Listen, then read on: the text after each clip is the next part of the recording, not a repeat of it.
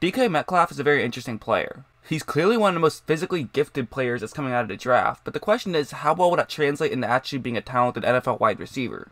I could just talk about him if I wanted to, but instead let's jump into how he can actually play on the field, and there's a few things I noticed that I really like about him. One thing I like about him right off the bat is his ability to turn his head around and look up for the ball. Like on this play, for example, there is press coverage right over there, and Metcalf is running a go route, so this should be a great way to beat press coverage. And now if we take a look, after this play starts to develop, Metcalf wasn't really able to get too much separation, which you know happens, especially when you're playing against good corners like LSU has. But take a look at what he does now. I mean, he turns his head around and is still in great position to potentially make a catch. If this ball is close, Metcalf has a much better chance of reaching up and making the catch than the corner would, even though the corner made sure there was not much separation at all. Now this ends up being a wild throw, so it doesn't matter, but if it was a good throw, Metcalf absolutely could have come down with it. At the combine, Metcalf measured in at 6'3" and 228 pounds, which is pretty big for a receiver. Meanwhile, Julio Jones is listed at 6'3", 220 pounds, so at least as of right now, according to the listings, Metcalf is actually bigger than Julio Jones. Even Mike Evans, who's 6'5", only weighs 225 pounds, so Metcalf actually weighs more than him despite being 2 inches shorter. So basically when you match his height and weight with his ability to turn his head around quickly, it can create a lot of jump balls to go his way. He turns those 50-50 balls into kind of 90-10 balls. But there's another way him being a big guy can be beneficial. If you take a look at this one, for example, that's where he is on the screen. It's one-on-one coverage right now, so what that corner is going to do is basically try to push him to the sideline as much as possible. He wants to force Metcalf towards the sideline, so that way if Metcalf does go up to try to make a catch, he can just push him out of bounds. So if Metcalf was running a route here, he probably would run in that direction. He'd probably try to get past the corner to his left and then get around him. So the corner is going to be ready to go in that direction, and its momentum is going to be kind of taking him in that direction as well. So Metcalf puts his right arm right there. That's the point of contact that Metcalf has right now. The reason for that is because he's not running a route, he's actually blocking for a run on this play. And as you'll see once I press play, he can block very well. He basically just throws a guy to the ground, so it was really just a great block by Metcalf. Did that really matter too much on that play? Well, not really. But in my opinion, who cares? I mean, at certain points you will need a wide receiver who can block, and I personally think it can be a huge benefit to a team if you have a good blocking receiver. But okay, enough about those things, let's get into what everyone wants to talk about. If we take a look at this play for example, that's where Metcalf is, and it is press coverage. Also, if you notice, Texas Tech's safety is all the way over there, way closer to the middle of the field. In fact, he's actually closer to the sideline on the top half of the screen than he is to the sideline on the bottom half of the screen. So this means that there is going to be a giant gap right over there where Metcalf could try to get to. What the corner is going to do is try to initiate contact with Metcalf. What Metcalf is doing is basically sort of faking as though he's going down to the bottom half of the screen. Not even a lot, it's very little, but it is a slight enough move that when he does start going straight down the screen and runs as fast as he can now get wide open. He has great breakout speed, that's another thing I really like about him.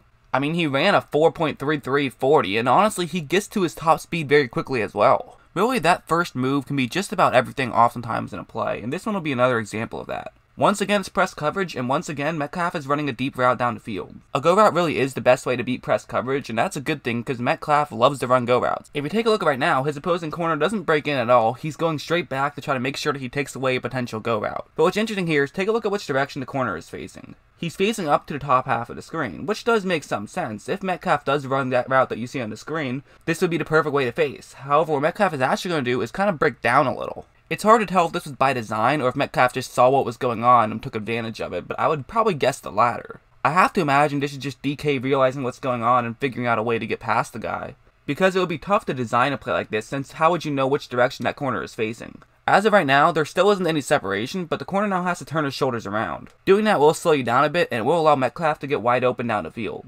Now, he was very open, but since the throw was behind him, this is good news for Arkansas, as the ball could fall underneath him, and it even could be an interception. But notice how Metcalf creates contact here, and you might be thinking, wait a second, isn't that a push off? In live, it kind of looks like it, but it's actually not at all. What he simply does is slows down and then creates contact with that corner. This isn't a penalty, because technically the corner is running into him, not the other way around. He also doesn't actually push him off in any direction. He creates the contact just to slow him down, but he doesn't actually push in any direction. Because he didn't do that, this now means that it's not a penalty, and he's able to leap up and make the catch. That is also something I really like in a young player, is their ability to know what they can and can't get away with, and to know what is and isn't a penalty. I mean, I think this is a very good example of what isn't actually a penalty. By rule, this isn't a penalty and won't get called. But I also think something like this can be effective, because if you then create this type of contact, then later in the game, if you create more contact and actually do push off, the refs will be less likely to call it, because they know you will have clean contact from time to time. Not only that, but I think it can frustrate opposing defensive players. And having your opponents be frustrated can absolutely be a very valuable tool. I mean, how often have we seen guys just take dumb penalties just because they're frustrated? It happens all the time. So being a big receiver like that and knowing what you can get away with and what isn't the penalty, I keep saying can get away with, but the reality is that's not a penalty, and knowing what you can do to cause contact without it being a penalty can help you in so many different ways. And of course, him just being a giant guy obviously helps with that. Playing press coverage is just so tough against Metcalf, and this next play will be another example of that. That's where he is on a screen, and what Alabama's corner is actually going to do is try to create contact at the line.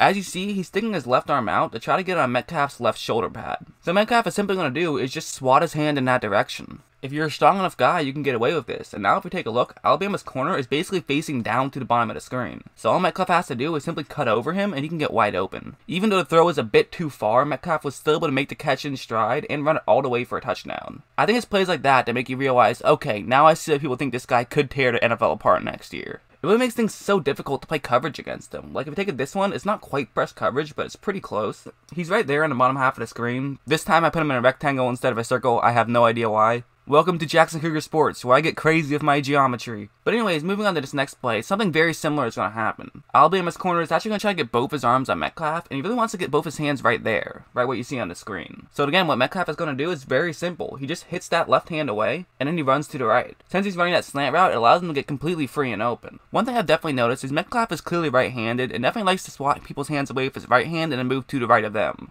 Alabama's corner clearly realized that as well, as if you take a look at this play, he's once again only going to use one hand to try to create contact, but this time instead of his left hand, he's going to try to use his right hand. Now as you see, Metcalf will still use his right hand to try to get the corner's right hand out of the way, so now simply just because he has farther to go, he can't quite get it off as cleanly as he would have liked to. This also now means he has to break in this direction, which he doesn't love to do. He likes to break to the inside of the field. With that being said, Metcalf still creates enough separation that he is open for a period of time. Not wide open, it really would have taken a perfect throw, but he still was open. The corner made a great play to come back and was actually able to keep pace with Metcalf on that one, which allowed him to knock the ball away. And also, the fact that there was a safety in the area means you can't just throw it as deep as you want to and let Metcalf catch up to it. You do kind of have to hit him where he's at, so it was a much more difficult throw than it would have been if there was only cover 1, for example. But then the question remains, well, why don't you just not play press coverage against him at all? And the problem is because then these things can happen. As of right now, he's on the bottom half of the screen, and what's going to happen is the corner who's in charge of covering him is actually not going to create any contact at all and basically just run straight back. Knowing that Metcalf loves to run deep, and also the fact that Alabama is up 21, so they could look for some deep passes, both those things have made Alabama decide they're going to try to make sure they don't get beat by Metcalf. But take a look at what happens. Some of it is going to be off screen, but basically Metcalf just cuts back in and is able to get wide open because that corner was so focused on taking away something deep. Now, by far and away, Metcalf's biggest knock going into the draft is kind of his quickness. We all know how fast he can be when he's running in a straight line, but how fast can he be when he has to move around? How good is his footwork? Because we all know in every position, footwork means so much, and in my opinion, it's still pretty solid.